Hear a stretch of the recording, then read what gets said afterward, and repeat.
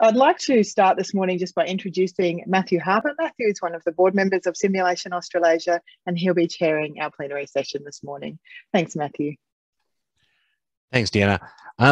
Good morning, everyone. Welcome to day 3 of the Australasian Simulation Congress for 2021. As Deanna said, my name is Matthew Harper and I'm a board member of Simulation Australia. I'm coming to you this morning from Canberra, the traditional lands of the Ngunnawal people, and I'd like to extend my appreciation of the Ngunnawal people and the contribution they make to our lands and the contribution all Indigenous people make to the lands on which we all come from today. It's my incredible pleasure to introduce our first speaker for today. Dr. Kaja Antlej is a senior lecturer in industrial design at the School of Engineering at Deakin University. She's also a researcher at the Cadet Virtual Reality Training and Simulation Lab, where she leads the GLAM, which is the Galleries, Libraries, Archives and Museum theme. Kaja is interested in the intersection of human-centered design, virtual museums, gamified extended reality, 3D printing, space exploration and futures thinking. Kaja has a master's in industrial design and a PhD in museum and heritage studies, both from the University of Ljubljana, and I got that wrong. In 2015, she completed her Endeavour postdoc at the University of Canberra, and Kaja is also an alumna from the Southern Hemisphere Space Studies program at the International Space University and the University of South Australia. Kaja is here to speak to us on the meaningful gamified extended reality experience for astronauts on long-duration space missions. Thank you, Kaja. Thank you, Matthew. I hope you hear me loud and clearly. I'm going to share my screen first. So now you should be able to see my first slide. So thank you, everyone, for this opportunity, for inviting me to speak at the Australasian Simulation Congress. So let's start with the next slide and hope everything will be okay in the technical perspective. So I would wish to begin by acknowledging the Boonwurrung people of the Kulin Nations, the traditional owners of the land on which I live in Melbourne. I pay my respects to the local people and to their elders, past, present, and future. So my discussion today will be focused on how to apply extended reality serious games for health and well-being of astronauts and people living and working in space on the Moon and Mars. I will introduce a proposal how meaningful and engaging gamified experiences could be introduced and integrated into a daily exercise routine as part of a gym equipment, and how museums and heritage institutions could contribute with their content in order to support identity, emotional and mental needs of people in isolated, confined environments away from their families and friends. After a year and a half in the global pandemic, most of us are now all well aware how important mental health is in isolation. Speaking of space, digital transformation, advanced manufacturing, and Industry 4.0 as critical enablers of the entrepreneurial, innovation-driven movement of so-called new space are democratizing the previous closed space sector. So the space industry is rapidly changing and growing area that requires a transdisciplinary approach from both STEM, so that means science, technology, engineering, and maths, and has humanities and social sciences. So up until now, less than 600 people have been to space since 1961, and only 12 have walked on the Moon between 69 and 72. With the rapid commercial development in space flight, including reusable rockets, long-duration human expansion beyond the low Earth orbit towards the Moon and Mars may become a reality in near future. After 20 years of operation, the International Space Station, the ISS, a scientific lab in the size of a football field, may soon be retired due to the deterioration of the equipment and growing cost of repair. NASA has recently announced to focus its activities towards the Moon and Mars and leave the low Earth orbit where the ISS is orbiting, now about 400 kilometers from Earth, to commercial space stations such as Axiom, Orbital Reef, and Starlab. There are also Chinese Tiangong currently being built and planned Russian orbital space station. So through the new Artemis program, you know Artemis is an ancient Greek goddess who is also a sister of Apollo, the name of the first lunar mission that put the first man on the moon. So the Artemis, which is intending to land the first woman and the first person of color on the moon by 2025. NASA is planning its own space station, so-called Lunar Gateway, and this will not be orbiting Earth, but the moon, providing the support for permanent outposts on the lunar southern pole. As well as it will be an analog for future Mars missions, planning for the 2030s and later. You may ask, why going to space with so many problems on Earth? Most of the human space missions are focused on scientific research, from medical to environment research, to better understand our climate change.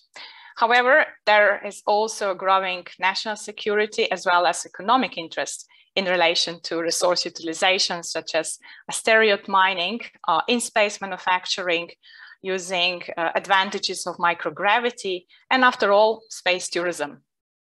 So the success of human space flights activities also depends on the successful development of reusable rockets, where SpaceX is leading the way with their Starship vehicle currently under development. This will be the largest rocket ever developed by humans so far, with in-space refueling capable to carry humans to Mars. To better understand the size of this space industry, as per Deloitte, the global space economy is currently worth of over 420 billion American dollars in 2020, and is forecasting to grow to over 1.1 trillion by the 2040.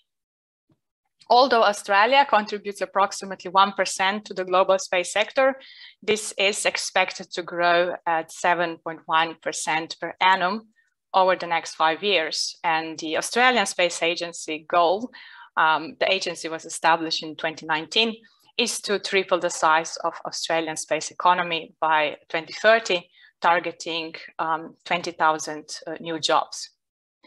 So with those numbers, we will see more people being engaged with the space sector, also in terms of simulation and robotics. Moreover, we will see more humans living and working in space in the next decades, who will need to not only designed vehicles and habitats, but also health and well-being support to sustain their work-life balance in such extreme environments. Human space exploration presents not only technical challenges, but also health and well-being associated concerns. If you want to go to space, to thrive, as they say, and not only to survive, all aspects of human life have to be considered, from working, sleeping, eating, hygiene, as well as exercising, to leisure time and play. Our research proposal is focused on the leisure and play time to be connected into a daily exercising routine in order to maintain health and well-being. Why physical exercising is that important is because weakening and deterioration of muscles in microgravity. And this is one of the most prevailing concerns of human space exploration. As per NASA, studies have shown that astronauts experience up to 20% loss of muscle mass on spaceflight lasting 5 to 11 days. Another point, as a countermeasure, astronauts on the International Space Station, for example, spend 2.5 hours per day just exercising. The current equipment is relatively heavy, bulky, it produces vibrations, There's caused some issues with other scientific equipment and sometimes fails. When going to the Moon and Mars, such equipment will need to be more robust and lightweight. But what we are mostly interested is that astronauts also report that exercises are monotonous and they soon lose motivation to interact with the equipment. So if you've ever been to the gym, you may be familiar with this by yourself. So the question is, how can we create more engaging exercise equipment and a program using gamified extended reality experiences? By extended reality, or XR, I mean all levels of reality, from augmented reality, mixed reality, to the total immersion of virtual reality. I also like to include 3D printing as a part of physical reality within this continuum, mainly as a materialization of 3D computer models in forms of props for more haptic experiences. Extended reality has already been tested on the International Space Stations, and a recent article by NASA shows a variety of different ways how these technologies improve the work and life on the ISS. For example, VR is used for remote operations of robots. On the other side, AR assists with the maintenance of the equipment. The European Space Agency is already exploring how immersive experiences can increase motivation to exercise. So further from creating immersive gamified experiences for motivating astronauts to exercise, we're also asking ourselves, can the XR content integrated into the exercise routine also support mental health and well-being of those people away from Earth on a deeper level? In order to achieve this, we propose the implementation of museum and heritage experiences and serious games to assist humans being more connected with Earth as their home, and to provide a sense of familiarity and belonging. This aspect of identity will become even more crucial on Mars, as these crewed missions will be even longer, at least a year and a half, and probably more. Another aspect is also important to mention from mental health perspective is that staying on Mars, we will not be able to communicate with people on Earth in real time due to the signal delay. So imagine sending a video, audio, or just a text message to your family. It will take between 6 to 44 minutes to get the reply from Earth, depending on where the two planets are relative to each other. We're currently teaming up with a psychologist, Dr. Anahita Nezami from the UK, who has developed a meditative program called VR Overview Effect, and who works in the area of space health. We're also working with a colleague from Deakin University's School of IT, Dr. Baharev Nikisa, who works in the intersection of applied AI, wearable sensors, and mental health, as well as with space designer Kaori Becerril from space tech startup Darium Labs in Mexico, and the founder of the Interplanetary Creative Society. She specialized in strategic design and user experience design and evaluations. Our concepts adopt a holistic growth strategy called EPIC Resilience. In this case, EPIC stands for emotional, physical, intellectual, and creative resilience. The framework's been developed by an Australian inventor and futurist living in San Francisco, Sally Dominguez. And in collaboration with Sally, we are intending to create workshops addressing this topic on a co-creative way. So the emotional resilience can be achieved by connecting with family and friends, the team and the broader community. Physical, in our case, by exercising. intellectual resilience by gaining new knowledge and staying curious through heritage serious games. And as a result, humans off Earth could stay creative.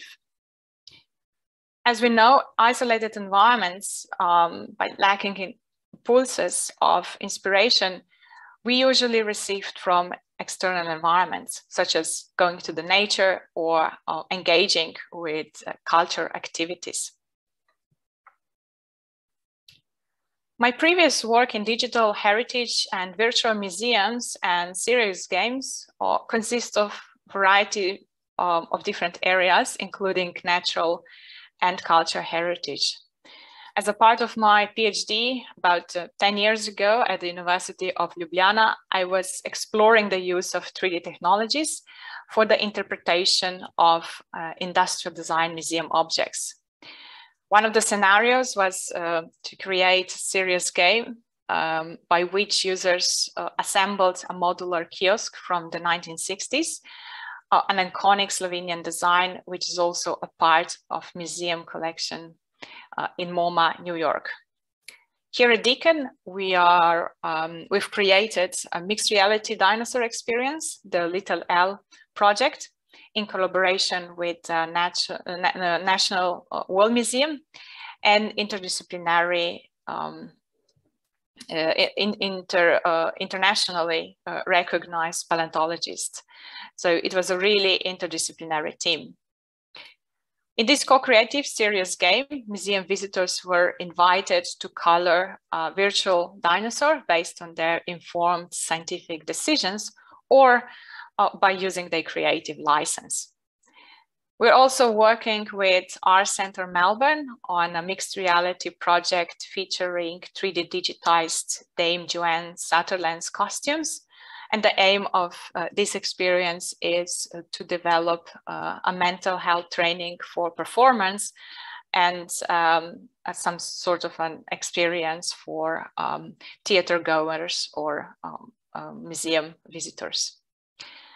Aligned with Geelong UNESCO City of Design, we are exploring how gamified extended reality experiences could be used to communicate design and manufacturing heritage of post-industrial cities, including Geelong here in Australia and Coventry in the UK. Last but not least, with the Early Watercraft Global Initiative by my colleague Miran Eric, our team is also looking how this dispersed human heritage could be interpreted using serious games in collaboration with Indigenous people.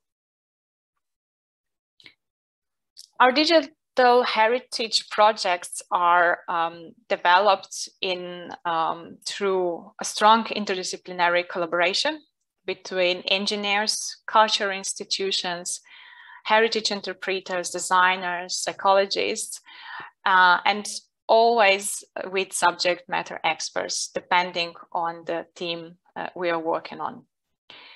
This can then be applied to projects within the space sector, on Earth as well as off Earth. Up until recently, museums were mostly involved in space exploration through collecting and exhibiting space-related objects, including technical heritage and memorabilia. In relation to audience engagement, the main purpose of space museums is still often seen as a vehicle for STEM outreach. A good example of a virtual reality museum experience related to human space explorations is the Columbia Command Module VR experience in the Apollo 11 exhibition at the Powerhouse Museum in Sydney. I was lucky enough to interact with it in 2019 during the celebration of the 50th anniversary of the Apollo 11 moon landing. On the Museum of Applied Arts and Sciences website, you can find a very informative behind-the-scenes article about the design and development of this experience created by Dr. Andrew Yip in his interdisciplinary research group at the iCinema Center for Interactive Cinema Research at the University of New South Wales. The original objects of Columbia is displayed at the Smithsonian National Air and Space Museum in Washington, DC. And because it was not possible to bring it to Australia for the exhibition, it had been decided to create a VR experience instead, to bring the story to the Sydney audience. As per the article, the team was aware of the 3D digitized version of the artifacts accessible on the Smithsonian online collection. Fortunately, the Smithsonian was supportive and supplied the 3D model to be used in VR. The experience was developed in Unity 3D game engine, and visitors were able to interact with it using Oculus Rift S. So today, various geologists, archaeologists, lawyers, architects, and heritage professionals are exploring ways to preserve both geological and human heritage in outer space and on celestial bodies to ensure a sustainable environment and inspiration for future generations. For example, For All Moonkind, permanent observer to the United Nations Committee on the Peaceful Uses of Outer Space, is working on a moon registry of all human heritage on the moon, such as lunar landers and astronaut personal objects. One of the main aims of the For All Moonkind initiative is to protect the first human footprints and lunar landers from the Apollo era before we return to the moon in the next years. Internationally recognized leader in space archaeology, Dr. Alice Gorman from Flinders University, is also, among others, investigating space debris, but from the archaeological perspective. There have been proposals for pop-up intergalactic museums and even to create a satellite collection storage in order to protect and preserve museum objects from climate change consequences here on Earth. So going back to our initiative, it's a great platform for students to learn their skills in terms of engineering, problem solving, and creativity. So at Deakin School of Engineering, I teach human-centered design and product development. And in previous trimester, we have started with a team of 4 international master students who are working on a project titled Gamified Exercise Equipment for Astronauts Living and Working in Space, as a part of their final year project running across 2 trimesters. On their right, on your right side, you can see a few images from user research and concept generation from the student team. They will continue with some iterations and detailed design next year. But during our summer trimesters, just starting this week, a similar design challenge has been introduced to 24 masters and undergrad students who are undertaking an engineering design unit as part of their course. As part of research proposal, we also intend to provide an opportunity for PhD students. So if anyone in the audience is interested, feel free to reach out. How do we know these heritage immersive experiences can support mental health of people living and working in space? To understand this, we are also proposing to design and develop a real-time monitoring system to detect emotion and well-being of astronauts using lightweight wearable sensors. And then how to recognize human emotional states. Emotion is complex, psychological, physiological phenomena, and contains many nonverbal cues.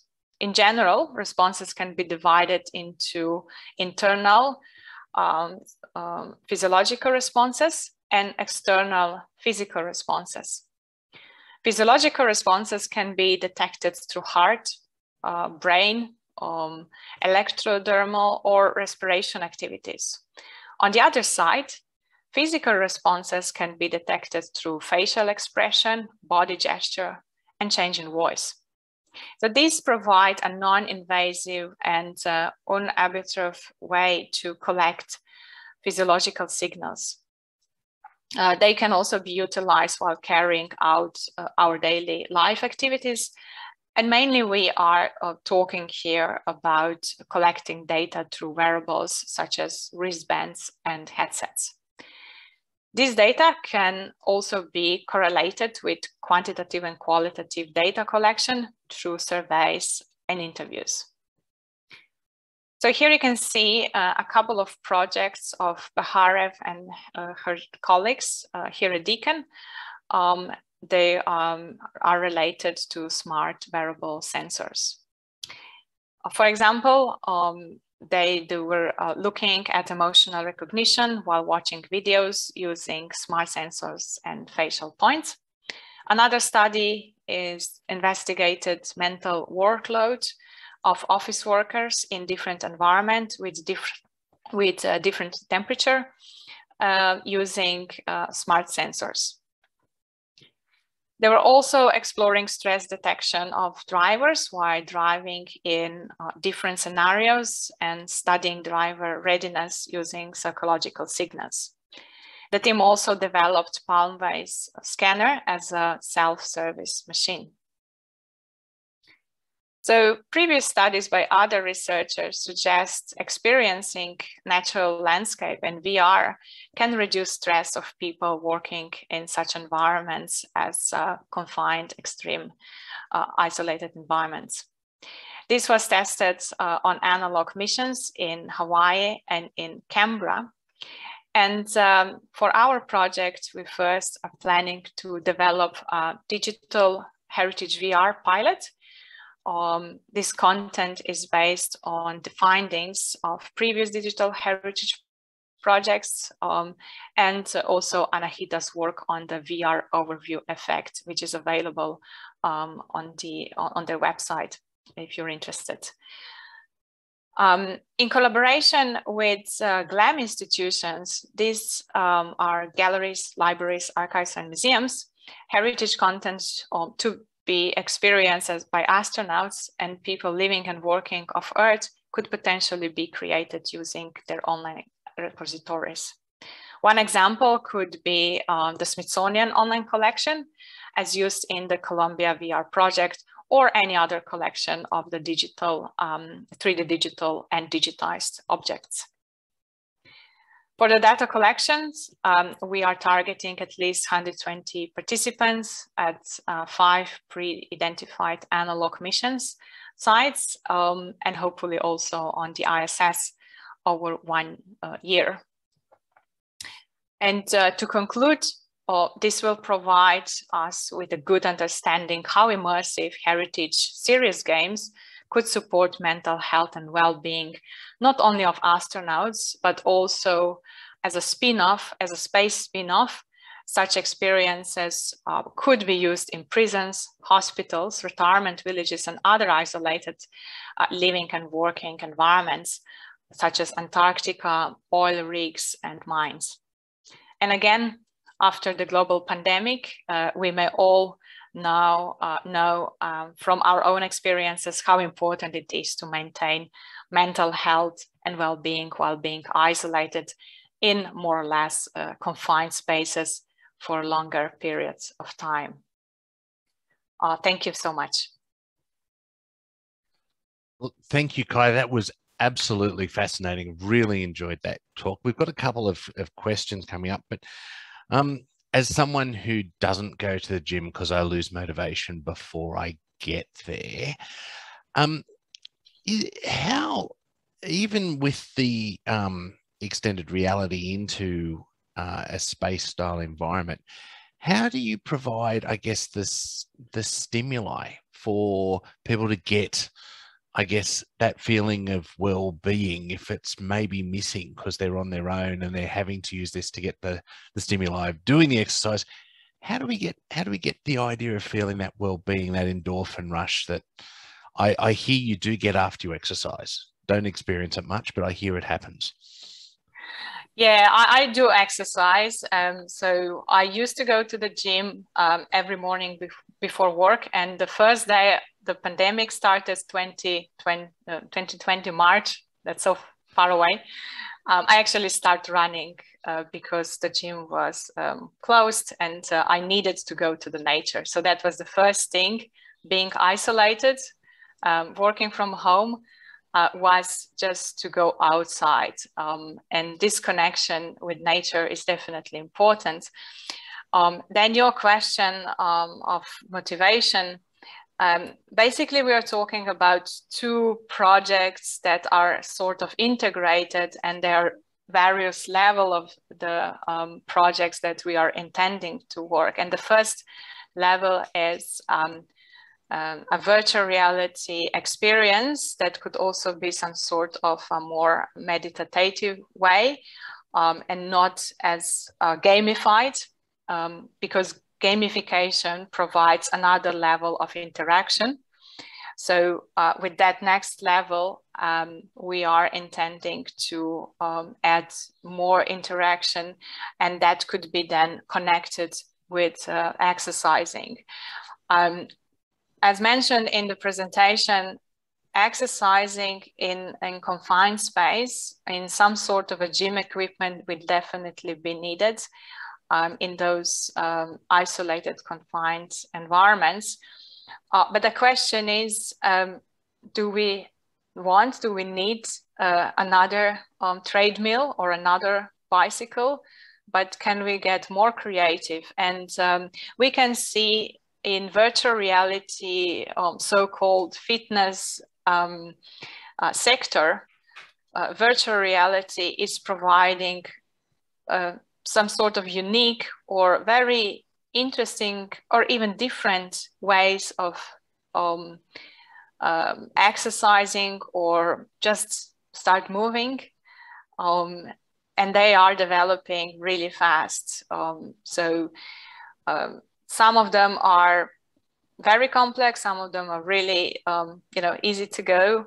There are lots of interesting content already available on virtual reality platforms. And we are different. So I think it's important to think about what sorts of content.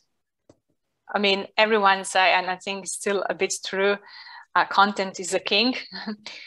It's not about technology, but it's really about how we create, create a content for specific user needs. And maybe something that would appeal to me might not appeal to you or someone else. I'll go to some of my questions from the audience. And a couple of these you mentioned at the last part, but we've got a question here. Are you planning any types of trials for this technology ahead of potential deployment to space? For example, in similar isolated contexts to get feedback. And I'll add a question on there. If we'd have known what was about to happen to COVID, could you have actually used this experience as a better test bed? Yeah, definitely. So the majority of user research or astronaut research, because it's so expensive and takes so much time, and we don't have so many participants on the International Space Stations. So that means in space, in microgravity, or we don't have anyone in lower gravities on the Moon or on the Mars yet. The majority of research is done on so-called analog astronaut missions, and those are sort of special environments, sometimes in deserts or on Antarctica or in Hawaii or high on the mountains, for example, in Austria and in Poland. And usually those psychological or teamwork or similar research is done in those analog missions. So this is what we are intending to go. Some of these other questions that are coming up have an awful lot of acronyms in them. I don't know all of them. So if I get some of these, if we don't get the acronyms right, if the questions can re-ask them. Thanks for the excellent presentation. It clearly highlights the power of M&S as a foundational future enabler, helping bridge the gaps of space and time. Do you see challenges relating to the sharing of models across EX solutions and beyond, such as suitability of abstractions, formats, and architectures? I'm not completely sure if I totally understand the question. I might get whoever asked that question. Could I get you just maybe to simplify that, and I'll redo it. Another question here is the human emotion data collection. Is that I think it's little I HUMS from IISRI? Yeah, so in terms of emotions, we are teaming up with our colleagues who are specialized in that. So I would like to say that my expertise is mainly in museum and heritage studies, as well as in human-centered design. And if you want to have more information about this in relation to really deep dive into psychological aspects and emotions, I'm happy to give you context to talk to them more. But yeah, we are currently developing this, and we are in the early stage of the project. But the idea is to correlate the data from the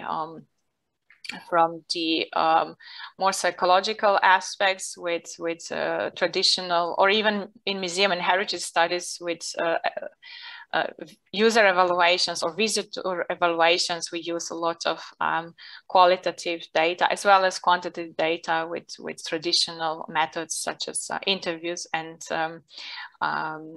the questionnaires. But we know that this is biased.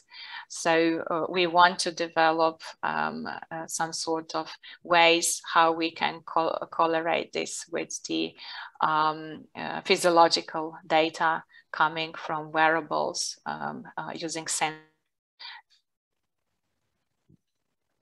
Kaja, do we still have you? Sorry? Sorry, you just froze there for a second. Okay. Did you hear all my answer, or?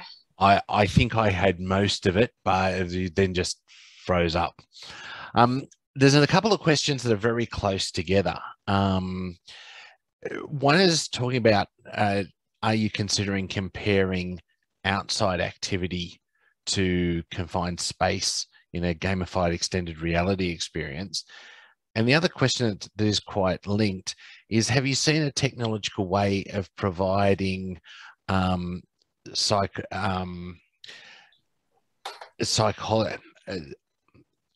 human touch effect to people who are isolated? So we've seen the effect of COVID of people who just can't experience that touch attitude. Are you looking at that? Have you seen something happening on that area? Yeah, I'd like to say that I'm really thank you for all these fantastic questions. And this is why we like to discuss these sorts of things, because they provide a lot of inspiration and thoughts how we can develop something also for as a spin-off also here on Earth. Yes, we are focusing mainly on how can we get engaged this rich content that museums and heritage sector already has, and how this could support mental needs, emotional needs, and also identity needs of people who are far away. So, for example, even myself, I'm a migrant from Slovenia living in Australia, and being so far from your own country, it provides a really interesting opportunity to think and to look back to your own sort of home and origin, and what will happen with people who will go further from Earth, and how they will look back, and how this content can then, for example, help them to better engage with the humans on Earth. Obviously, the majority will still here. We're not all going, definitely, and this is the key, the core aspect that we started with, and providing this sort of belonging through this type of content, and connecting it not only to mental health, but also through physical health, which we know that it's super important as well because of the muscles deterioration. Fantastic. I think we've got all of the questions that are in the line. If I can ask one other question just from me.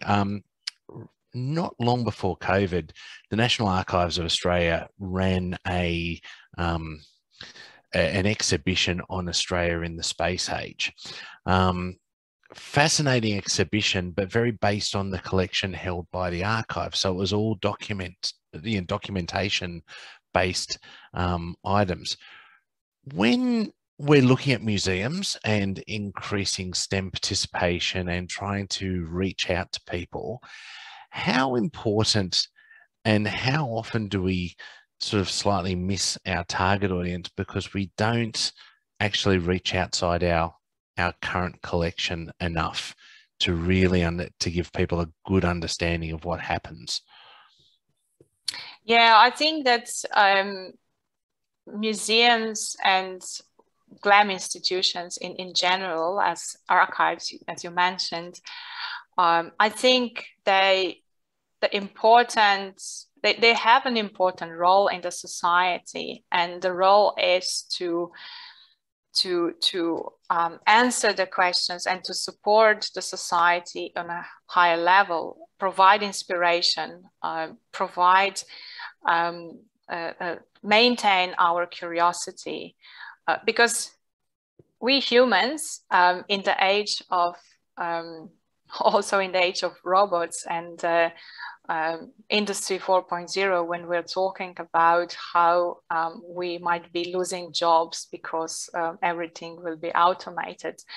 The question is how we are different from robots and from computers. And this is exactly that. We are different because we've got emotions. And I think that museums should communicate higher level questions, and some of them are doing this really well. Throughout the pandemic, you probably noticed there were a lot of institutions putting up their collections through virtual museums, engaging through social media, giving people sense of identity, or even lifting them up, because it's not always about watching movies, played video games. We all do this, we enjoy it, but sometimes we need much more deeper content. And I think that's the core message. Look, thank you, Kaja. I've really enjoyed listening to you this morning. I've taken a lot on board, and living somewhere that I can see a deep space observatory sitting on the hill sort of just behind my house, it constantly reminds me how important Australia is, and Australian research and Australian researchers are to the discovery of the universe beyond our frontiers. So thank you, Kaja. And on behalf of Simulation Australasia, it's been a pleasure to have you here. Next up, we have the Australian Defence briefing on track 1 and abstract presentations in track 3 and 4.